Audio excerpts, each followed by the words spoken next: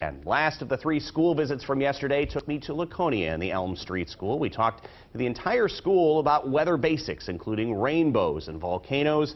They had some really tough questions for me there, so you could tell some of those classes had been studying really hard about the water cycle. We talked a little bit about tsunamis and volcanoes and why we had so many snow days this year. So a big thank you to them for having me there yesterday. And as you can see, they are the Tigers, and they knew what number visit that was for me yesterday. Wow. So yeah, a really big thank you to them along with a shirt. I had a great time. All 3 schools that I went to yesterday in the northern half of the state really made me feel like a rock star. It was a lot of fun going up there yesterday, and it shouldn't take me 8.5 years to get to places like Gorham and Franconia, so we'll be back soon. Very cool. Yeah, a lot of fun.